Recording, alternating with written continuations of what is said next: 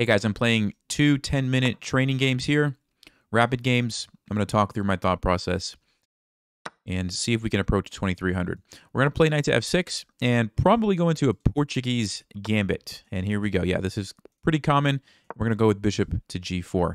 And we will lose a tempo if they play f3, but that's kind of the whole point, or one of the points of this opening, is that if they play f3, it creates these weaknesses that we are hoping we can take advantage of in the future. We also take away the f3 square from white's knight, and that's kind of the point. Now, they don't have to do that. You could also just play knight f3 if they want, but yeah, a lot of people will do that. And we just drop back to f5, and sometimes people really like to get aggressive, which they gain a lot of space, they gain a lot of time on our pieces, but they create weaknesses, and remember, pawns can never go backwards. So that's the idea. c4 is pretty common. I believe the move here is e6. And I want to say knight c6 is the move after they take. And you say, yeah, I'm pretty sure it is knight c6. And the reason we would allow this is because when we take with the king, it actually opens up the e8 square for a rook to go. And we could very quickly play bishop b4 check, rook e8 check. And actually, our king is not that, not that, what's the word I'm trying to say? It's safe because we could just go back here to g8 if we need to, right? It's not that much of a risk for us. Now, d5 is a tempting move, but I think knight b4 is just really good for black. I remember looking at this line recently, and there's knight to b4. So far, I'm still in my kind of preparation, you could say, my opening preparation. And I don't know what the best move is for white. I think both of these are good for black. Maybe the best thing for white would be to just like defend the pawn is what I'm thinking. Maybe like bishop e3. Not totally sure on that one. d5, knight to b4. And the big problem is these light squares, right? We have some very serious threats. Now, there's knight a3, but then bishop c5, and we're already starting to take advantage of the weaknesses created by this move. So I don't think white's going to do that. Maybe they will. Again, I've already talked about this. The rook's going to come over. That looks pretty good for me. Oh, they play bishop e3. Okay. Yeah, and I think maybe that is one of the better moves. I'm leaning now towards just developing with the check and castling right away. I actually don't know any more theory, so I'm out of my preparation now. I could still go knight to b4, but after knight to a3, I'm not entirely sure what my plan would be. Yeah, let me just go bishop b4 check. I want to go ahead and castle now and still try to get a rook to the e file. I think that's important. So castles and getting a rook here. Of course, if they take, I'll probably just take with the rook. I could still slide the rook over to e7 or even this one to e8, maybe even the queen, and see what we can do. Now, d5 now, maybe it's a little bit more annoying for me, but probably would just jump to e5 is what I'm thinking. Yeah, it's going to get pretty wild here. So we'll see how white's going to approach this. That's why I like this opening, because it leads to these really crazy positions right from the beginning usually. Really want to get my rook here. Like almost to the point that I would sack a piece for it. Like d5, rook here, takes. Probably not worth it, because after king f2, I guess white just gets away, but at least I'm thinking about it. You know what else I'm wondering too? Like knight to e4 puts pressure on the knight here, and the idea is if they take, we go queen check, and on g3 we can grab the e4 pawn, hitting the rook, hitting the bishop. Lots of wild moves to consider here. Even on d5, I wonder what happens if I do that. Because if he takes the knight, I would... Okay, bishop d3. Now that's interesting, because what if I just take this? If he takes here, we recapture. If the queens get traded... What's the situation like? I think I have enough piece activity that I would be happy with that. Okay, and if he takes here and then takes, I do need to have some sort of a follow-up here. So check, check, king moves. Ooh. You know what I could also do is just take the... Oh, it's going to get so tricky, though. Hold on, hold on. So takes. Queen comes in. I'm down a piece at that moment. I could also go check here to try to get my piece back that way. He'd play bishop to e4. Then I would take it. The pawn takes. Then I take here with a check. Ooh. I'm seeing enough that I think I'm going to do it. I don't see everything, but it looks like I'm at least getting a nice attack. I might be down a piece, but that's part of the deal. So we're going to go for it, and I don't want to use all my time, right? I want to save some time for what's going to happen next here. And I don't know which line he's going to go for. So this is not something I would do in like a long time control tournament. I would actually calculate everything. But when you're trying to save some time in a blitz game like this is what you can do. Yeah, I'm going to go ahead and go for this line. I was pretty happy with this. Okay. So now I'm going to stop and think, because now I have option number 1, we take this. Option number 2, we go here, or we do a combination of those things. Like, what if I take first, he takes back, then I go check to fork.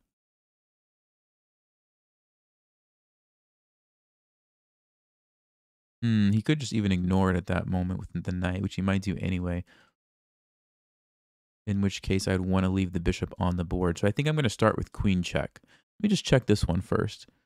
Check. He blocks with the knight. That doesn't look very good for me. Okay, so I think we're going to go check here. Bishop here. Take it. Takes. Takes with the check. Queen to e2.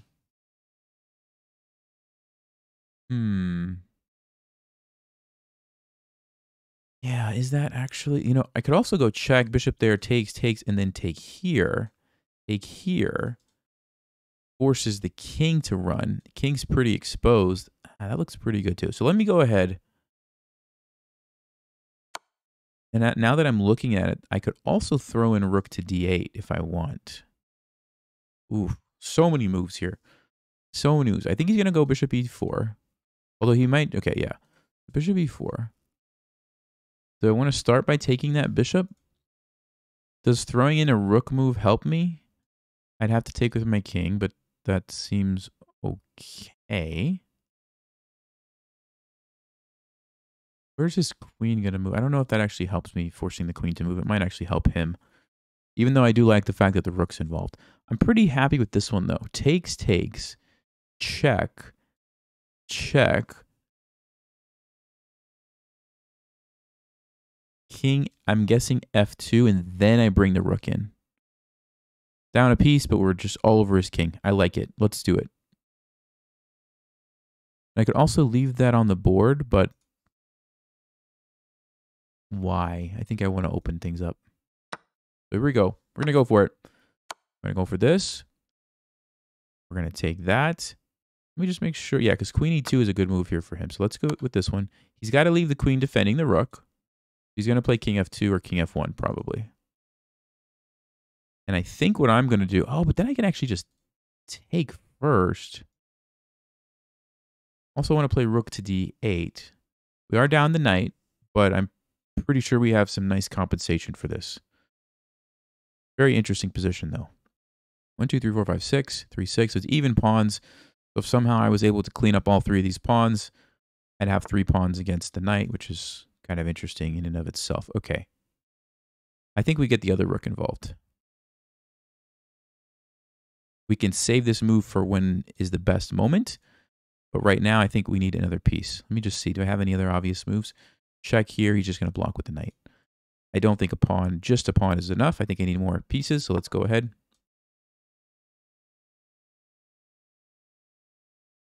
And what I would like to do now is maybe I can take. And if he blocks, we jump in here. Or alternatively, we jump in here first, trying to bait the knight to block, and then we take and unleash this guy. So lots of ways we could do it. Of course, the white queen has to keep guarding the rook, which is another annoying problem for white. I'm also going to have queen to d4 open up for me. So, man, so many moves here. Let's see where white's going to put the queen first. But I'm keeping all these moves in the back of my mind as we do this, right? Taking here, maybe bringing the rook in, maybe... Okay, so we have this one. We also could go check here, which you can't block with the queen because you lose the rook. So he'd have to move his king somewhere. Doesn't want to come up most likely, so I'm guessing maybe e1 or e2. I could grab a pawn. Maybe he blocks. I could grab another pawn. Definitely looks interesting. Could also take here first, and on knight f3, then we go check with the rook. He would probably go back. I could sack. Ooh. That would lead to checkmate. So which way's better? Going here first, then here, then check? If he goes there, we have checkmate. If he goes there, we could sack, but I don't see the follow-up. So here, here, here. And he could run up this way, but that's got to be good for me, right? So he's probably going to go to G1, but then we have, yeah. I think that's the best way. I want to give myself some time, so I'm going to go ahead and go for it. So here we go. Unleash this rook. He's going to play knight f3, and I'm going to come in rook to d2, I think.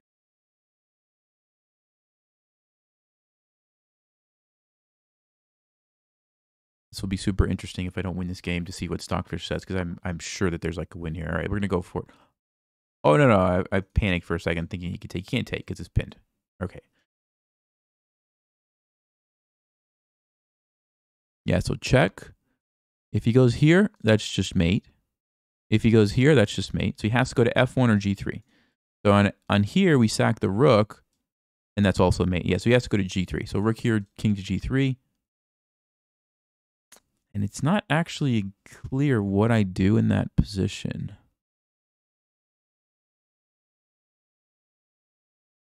I think I'd have to sack. Pawn takes, check.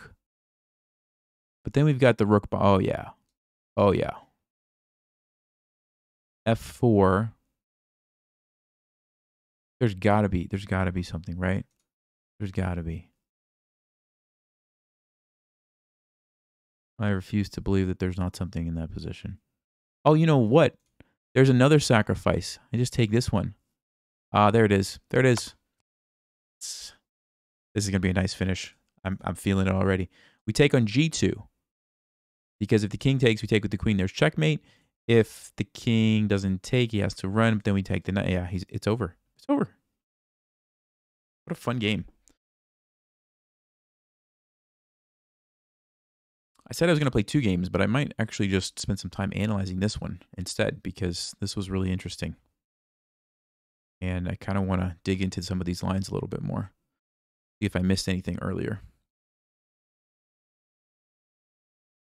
But you can see, yeah, he's going to go for that. So here we go. Let's just verify. We take with the check. If the king takes, the queen comes over, and there's checkmate on f2. If he doesn't take, he would have to go here or here. This one is obviously checkmate right away. This one would also lead to checkmate. After check, we take with the queen. Take with the queen. Yeah, that's it. It's over.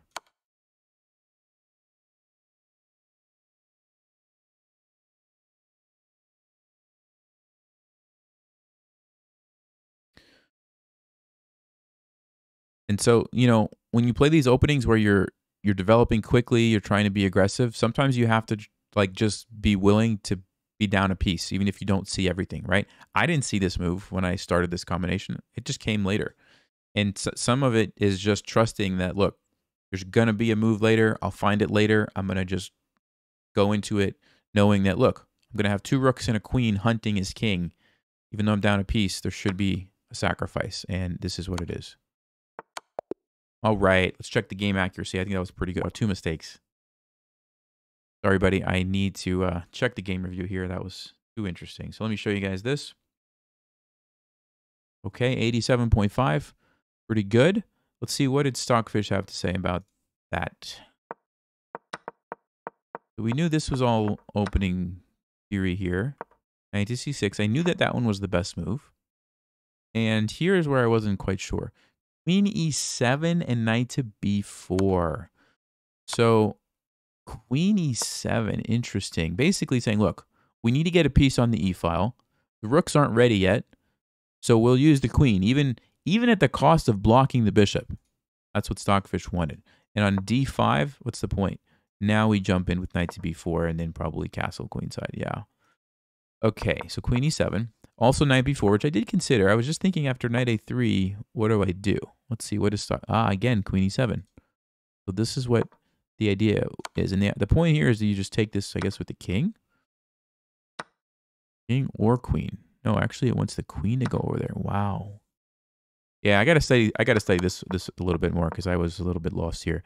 Anyway, I played bishop b4, knight c3, castle. Again, it wants the queen. It wants that pressure on the e-file right away. Interesting. Okay. Yep, knight takes c4, best move. Cool.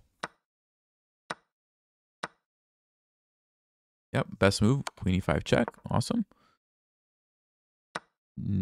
Okay, it's saying, yeah, it's basically saying they're both good, but it wants me to take here first. I don't think it really matters, so I'm not sure why it's giving the question mark, but anyway, same thing. Queen takes c3 check. Yeah, so I basically played all the right moves. He blundered here. What was the move? King to e2. Yeah, very unintuitive move because now he's allowing me to grab these with check if I want, or even I probably would have brought the other rook over, honestly. Let's see, what does Stockfish say here? He takes, because now I have to take with the king.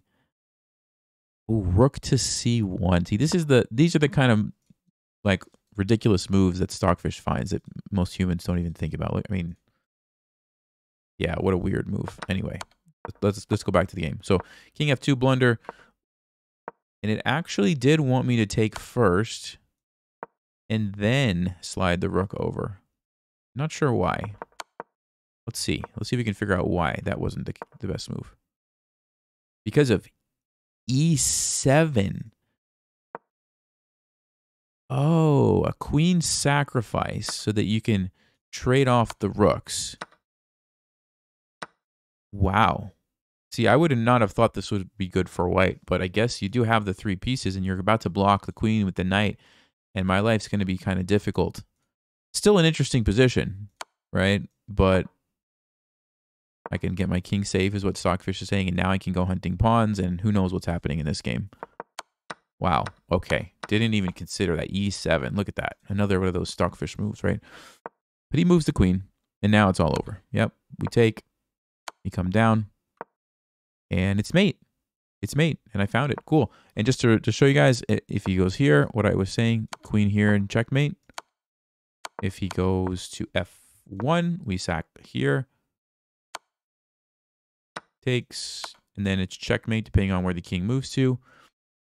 And if he goes here, it's checkmate right away. So really nice game. I think that was a good illustration of, you know, how to attack. And yeah, let me know what you guys think. If you have questions, comments. I was going to play another game, but I feel like that's pretty good with the analysis. And yeah, see you guys next time. Thanks for watching.